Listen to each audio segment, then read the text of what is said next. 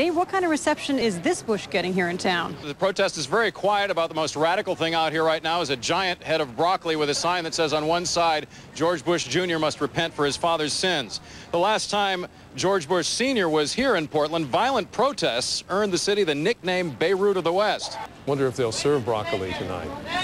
Thanks to your report, David Okarski outside the hotel. About 50 to 100 people have been protesting outside the hotel since just before 5 o'clock tonight. They're representatives of a conservation group, a pro-choice group, advocates for the disabled. Oregon Democrats are here saying that Governor Bush is soft on gun control, a charge which he denied earlier today. And another group is passing out McDonald's gift certificates for a Happy Meal. They say it's for anybody who can't afford the $1,000 price tag for the dinner that's going on inside. Now, Portland's welcome for Governor Bush's father has not always been this good-natured. Violence broke out when President Bush came to Portland in the early 1990s. The comparisons to his famous father are inevitable for the #1 son in the presidential race. Heck, we have no idea what he says about broccoli. Now, peaceful protests greeted presidential Republican candidate Bob Dole when he came through Portland a couple of years ago.